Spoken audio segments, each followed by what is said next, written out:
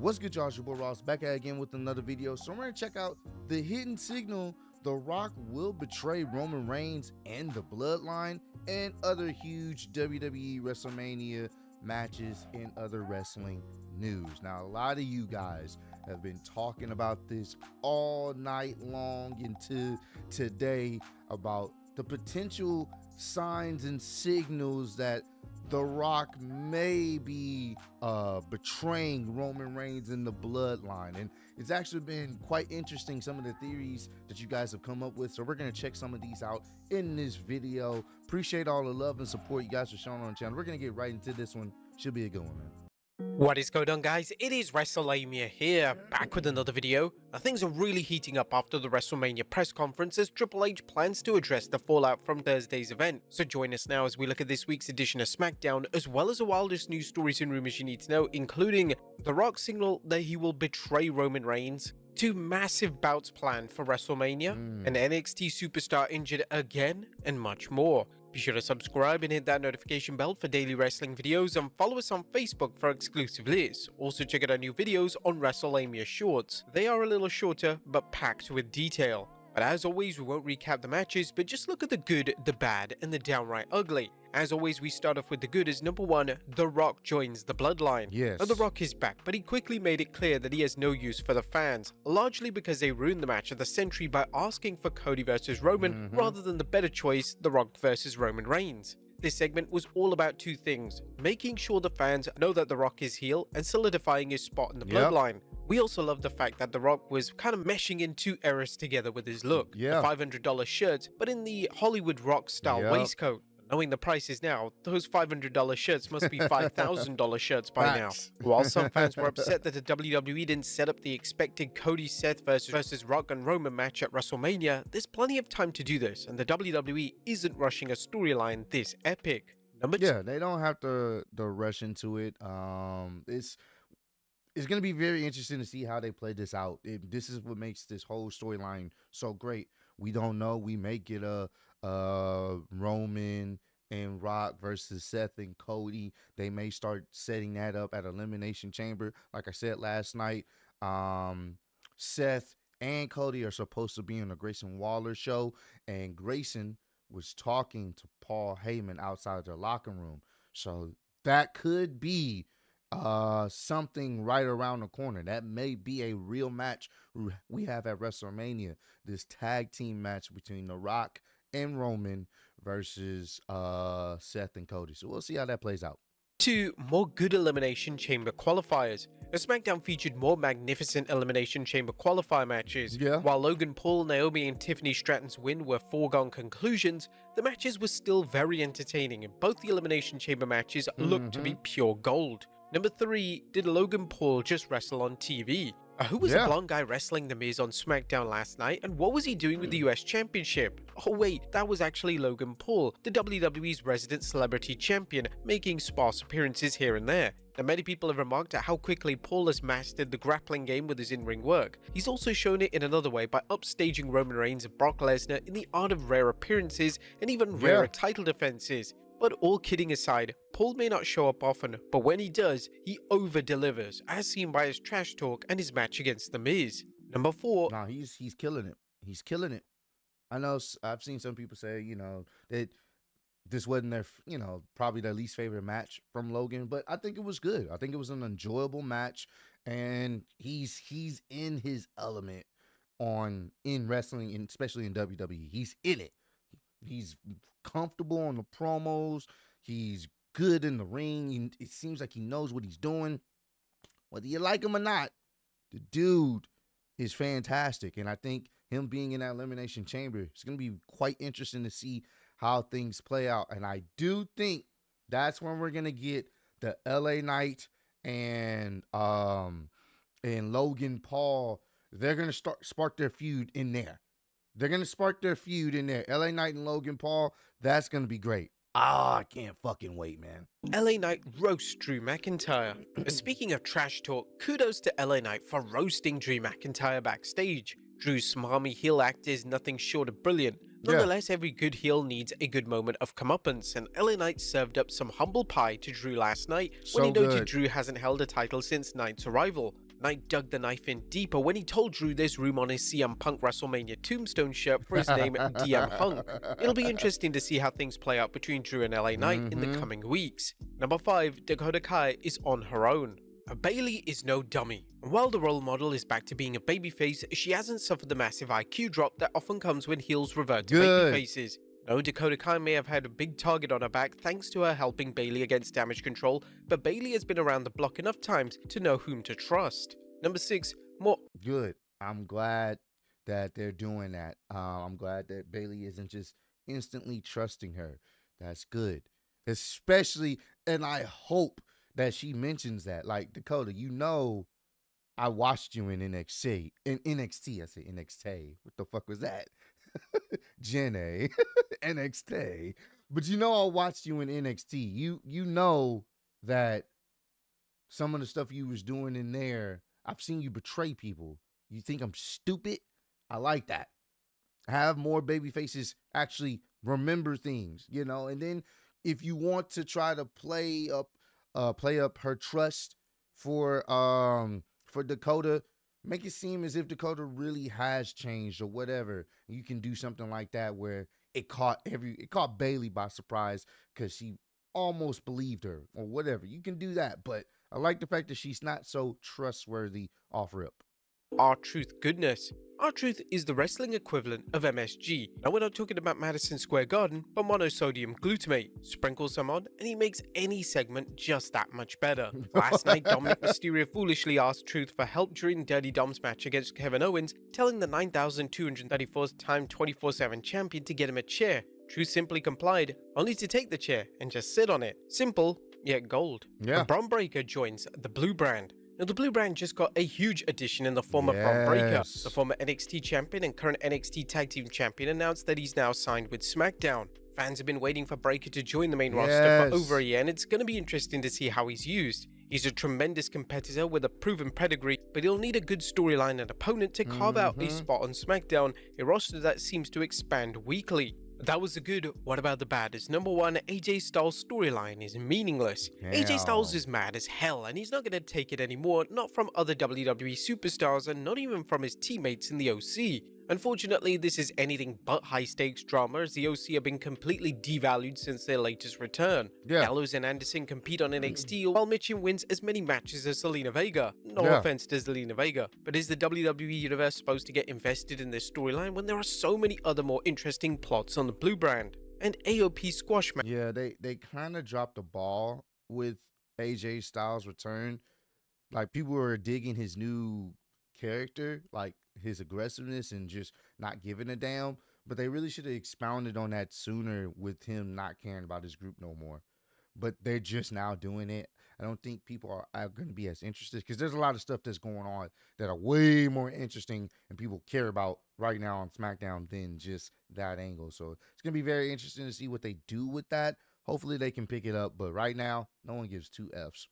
Match spin cycle. As good as it is to see the AOP back in WWE, we hope that they don't get stuck in the squash match spin cycle where they beat up local talent or NXT undercard wrestlers every week but fail to get any further. Hopefully this is just a one and done squash match. As nothing ugly as a proper build up for Elimination Chamber, and the WWE also furthered the White Hot Rock storyline. What do you guys think of SmackDown this week? Let us know in the comments down below. It was a solid SmackDown. I enjoyed it. That ending segment was great, and it's caused even more conversation, which I think we're about to get into next. Now let's move on to the news.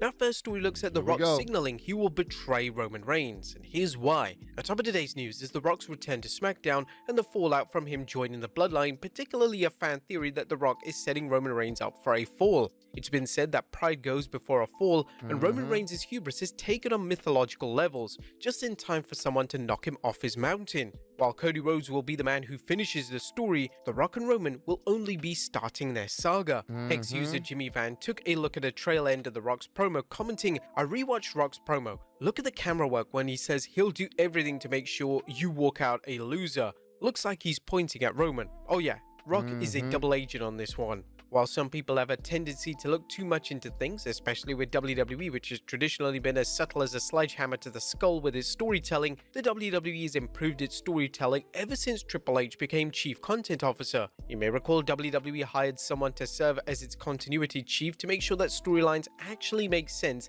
as they develop over time. This was seen with the late great Bray Wyatt's return to the WWE with its meticulous White Rabbit storyline. It's clear that there's more to The Rock's return than just spoiling Cody Rhodes' WrestleMania dream. The beauty of this storyline is that fans just don't know whether The Rock plans to help Cody or hurt him. What is clear is that a showdown is coming between The Rock and Roman. How it plays out remains a mystery, and this should make for some of the best wrestling TV in years. Another potential clue that fans have noticed is when the Bloodline raised their finger up in the one sign, the Rock's sign is much different. His finger and thumb are extended in an L. No, he's not part of the Shoguns, but is this a sign that The Rock is the real head of the table? After all, The Rock is the biggest member of the Bloodline. His success is tenfold compared to any others of the Bloodline. Does this show that The Rock's ego is bigger and he's in it for himself?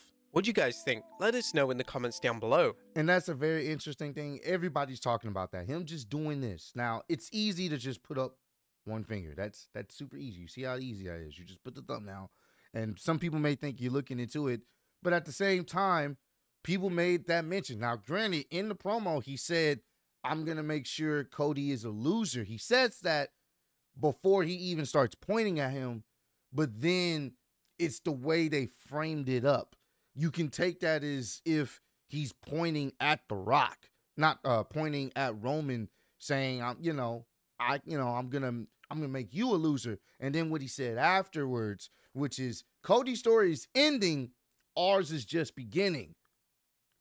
If you really think about that, Cody is trying to end the story. He's trying to end it at WrestleMania, and obviously The Rock and Roman's story is just going to begin.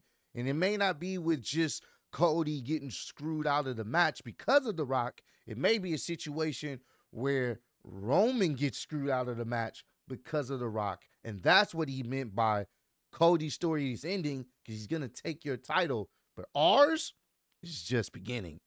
That could be something.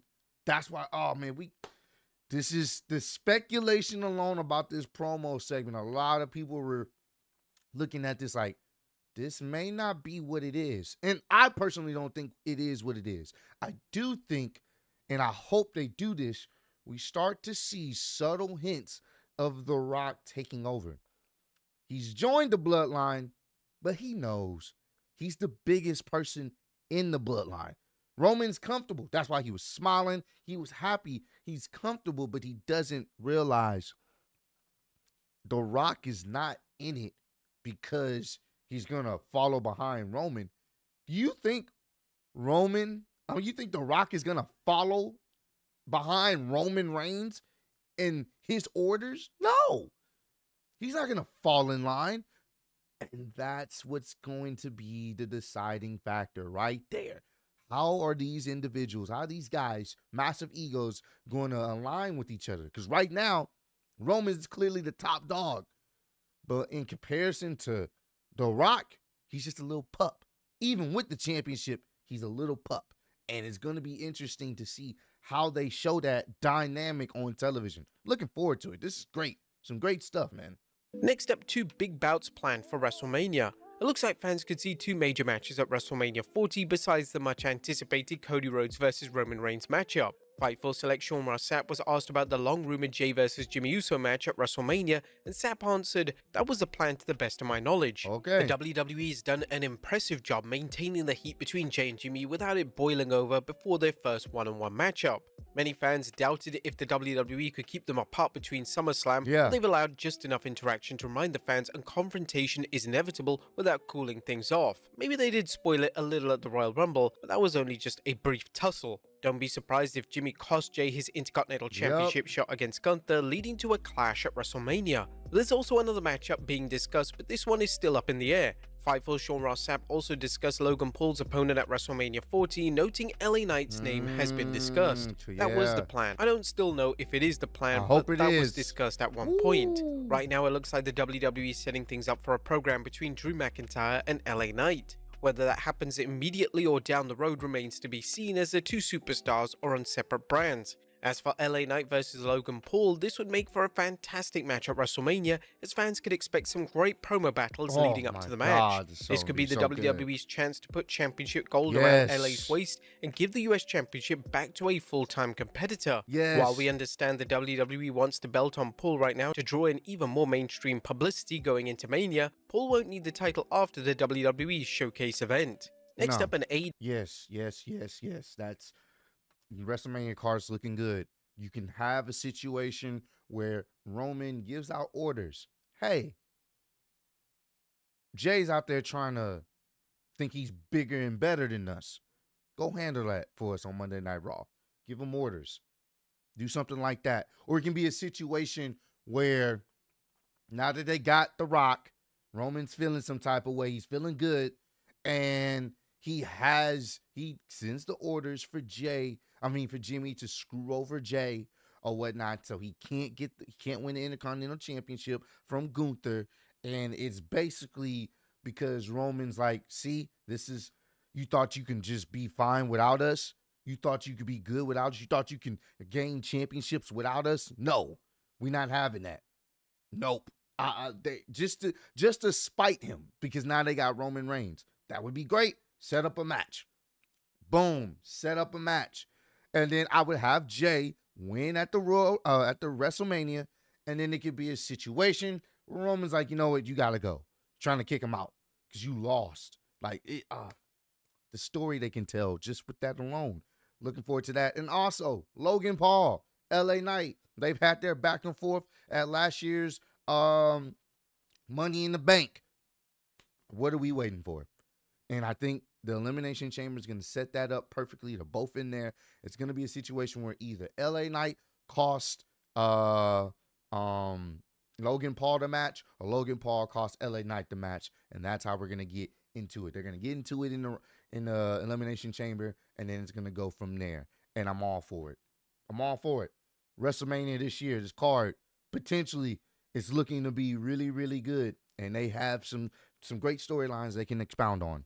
AEW star returning soon. There's potential good news for AEW as Dave Meltzer reports that Dr. Britt Baker has been training hard. Although she isn't cleared for wrestling, Meltzer reports her return shouldn't be long. Baker has been off AEW TV for some time, and for whatever reason, AEW hasn't been used her to cut promos to help others get over. AEW's women's division is mediocre at best and a mess at worst. Hopefully she'll be back soon, and while she isn't carrying the division on her back, the recent addition of Deonna Purrazzo and the rumored debut of Sasha Banks should help very much. While former AEW Women's Champion Jamie Hayter's return date remains a mystery, her return can't come sooner enough. And finally, an NXT superstar injured again? And last but not least, apparently bad news for NXT superstar Nikita Lyons, as Dave Meltzer is reporting she is injured again. Lyons has been repeatedly bitten by the injury bug, with her previous injury being an ACL tear that kept her out of action for nearly a year. Hopefully the WWE can determine what's going on and get Lyons back into competitive shape. While she has plenty of talent, the WWE might be reluctant to give her a push if they feel she's injury prone and looking at her time in NXT. It's difficult to say she's not. But there you have it, folks. I will look at SmackDown. That's definitely unfortunate. Hope she's able to recover, quickly, and, she can, get back into the swing of things, and hopefully it's not a serious injury. So, wishing her nothing but a speedy recovery. But hey, man, comment down below. Let me know what's y'all thoughts on this whole Rock joining the Bloodline, and do y'all feel like he is a double agent? A lot of you guys have been talking about it on social media, like, yeah, man, I think he is playing Roman Reigns. I think he's gonna turn on him. Do y'all actually believe that now with this promo he had joining the Bloodline? And what are your reasonings? What things kind of tip that off to you, in your opinion, on The Rock turning on Roman potentially at this year's WrestleMania? Let me know down below. But I appreciate all the love and support you guys showing on the channel. Road to 150K, and I'm still getting speedy YouTube wrestling champion of the world. Appreciate y'all kicking with me. See you on the next one. Peace.